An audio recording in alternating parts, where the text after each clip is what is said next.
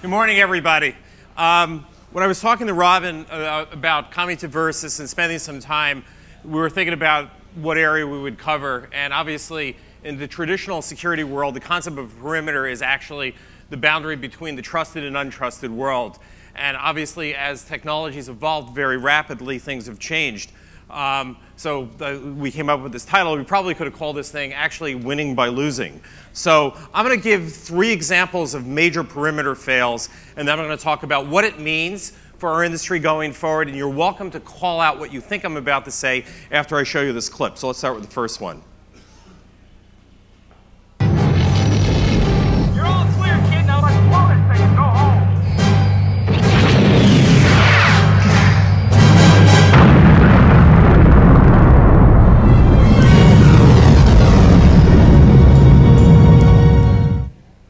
Anybody want to call out what that might have meant? That is the death of your perimeter firewall and your perimeter technology, right? That's how many hackers think about it. I have to find a very small area that I can exploit, and I could go forward. Let's look at a second area of failure around perimeter.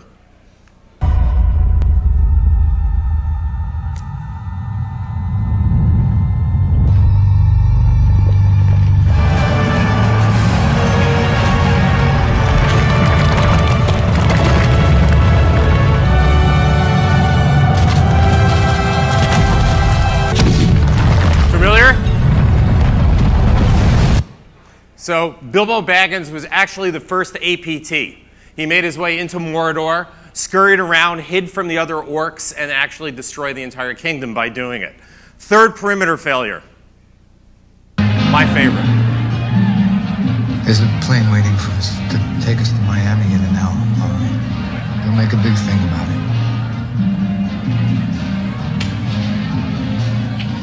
I know it was you, Fredo. You broke my heart. You broke my heart. Very familiar scene with Don Corleone's son, Michael Corleone, taking a trusted asset and turning it into an untrusted asset. Something that you actually thought you were trusted, allowing it to communicate to something that you weren't. So why is our perimeter dying? Well, the perimeter is dying for one very simple reason, is that the entire IT industry is going through a massive wave of innovation. And we have a condition now where the concept of a perimeter and a data center actually doesn't matter. Why? Because we are actually running our compute anywhere we want. We run it in our own computing environments. We run it in the cloud. We run it on bare metal. We run it on containers. Speed and agility, the entire raison d'etre, right? The entire grilled cheese belt of restaurants within a square mile of this actual venue has something to do with how people are creating applications in the DevOps movement. And the third one is that we are seeing more distributed computing environments than we've ever expected in our life. My old employer, Cisco Systems, estimates there are about 300 million cloud servers in the marketplace. That's a lot of attack surface. So the traditional boundaries for building security for data center has actually gone away. And 4 conditions that actually are the most important innovations in our industry today, and also the race conditions that make our security fail. Blazingly fast networks. Pretty much the interconnection speed of anything is actually going to pretty much nil, that we are going to be a world where everything's gigabit connected. On-demand computing. It is easy to take a credit card, we know this story, and go to Amazon and set up a web server and start building a business. Continuous application delivery. And what's even more amazing, the next wave of computing, think about containers, think about lambdas, are actually compute images that can live for microseconds. Very difficult conditions if you're building a security paradigm. So where's our security industry now? So all of these great innovations are going on, many of them originating here in the Valley. And when I think about the security industry, I think about Rome. Can anybody, show of hand, does anybody know what I've actually just put up in front of you? You don't count, sir. What is it? Oh, the hierarchy of defense and depth. Defense and depth, right. Also known as the layers of Rome. So if you go to Rome, you can see an obelisk that was from the pre-Roman era. You can see a an actual column that the Romans took from the Egyptians, and then you can see a crucifix on top. We have built layers and layers of technology to protect the data center over a course of 30 years. None of them are particularly well related to each other and all have to coexist. So we are in a situation that we are actually trying to decouple areas of history, and that's actually going to fail. So what does it mean for us? All of these layers of security, all of this investment, I think Ajay said earlier this morning, $65 billion spent in the United States. Show of hands, are we safer or less safe? Safer? Less safe. So spending more and putting more technology in place is making us less safe. What does that tell us? That tells us effectively that we are repeating Einstein's definition of insanity, which is doing the same thing again and again and expecting a different outcome.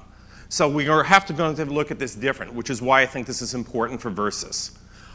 Let's start with a little bit of math. And there's going to be, I saw some of the other presenters today, there's going to be a lot of math. One of my customers, which I will leave unknown, has 7.5 million security roles in their enterprise.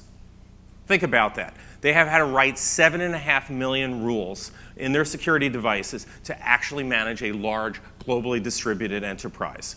Imagine if you just took the math and said 5% of them were probably done wrong, in error. Somebody was texting, somebody was hip chatting, somebody called in sick, somebody just made a mistake and miskeyed. There's a potential for 375,000 errors. That begins to lay out the attack path, the attack surface for bad actors. So what we are doing is every day that we install more and more security technology into our data center, we are actually creating more and more errors and more ways for bad guys to get in. So what do you do about it? We're, in every other part of our society, talking about artificial intelligence. We are talking about machine learning. But we haven't talked about the most important and significant element of where the failure is in security, which is human middleware. Now, I have nothing against human beings. I'm married to one. I've actually co-created 2 of them. So I am a complete enabler of human middleware, all who spend a lot of time on their phones. But if you are going to build large, distributed, heterogeneous, hybrid, and dynamic computing, meaning everything that we're doing going forward, you are not going to be able to manage it with people. So the fundamental change that we're going to see is that the machines are going to have to manage our security. And that's going to require a form of intelligence and a form of synchronicity between the management of security and the actual things that we're trying to protect.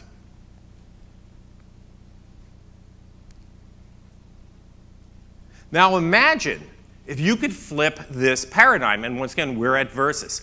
Imagine if your compute assets could actually protect themselves. Now think about that, right?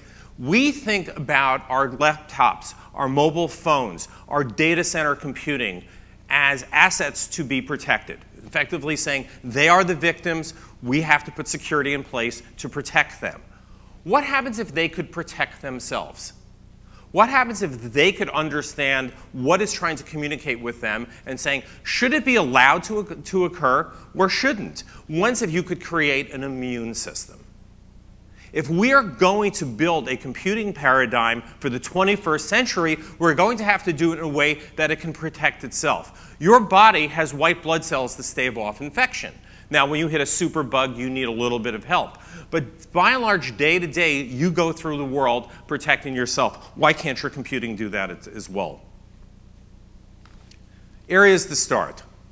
The first one, we have to invert the paradigm. We have to stop thinking about devices and about computing centers as things to protect. We actually have to think about them as living entities that actually have to know how to protect themselves. Flip your paradigm. Look at what you're trying to protect and say, how does it protect itself? Secondly, there's a very interesting thing, and I've spent a large part of my career building the infrastructure for the internet, switches and routers. And if you know how DARPA created the internet, it was a very simple proposition. I can connect any point to another point over an IP network, right? And even in the case of a nuclear war, if it got blown up, I would still find a way, right? So networking is about can. Security, however, is about should. Should a device, should a computing cell, should a server be allowed to connect to another one? Can you start with a paradigm that says, I'm going to reduce those communications to only the ones that are authorized? Once again, flipping the paradigm that we've built today. And the hardest one, and obviously clearly the hardest one, is can we start to use automation? Can we start to use intelligence to automate our security operations and do that without human middleware? It's a very scary proposition. Imagine taking people out of the heart of your security operations. Now, who's going to sign up for that? I'll argue this morning that if you do not build around these three principles, you're going to be very challenged going forward.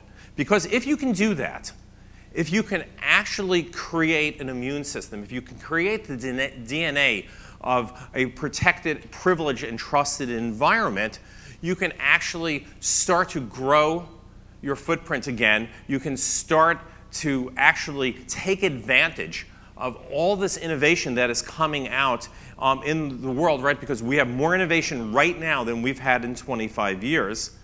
And you can actually start to trust your computing again. Thank you.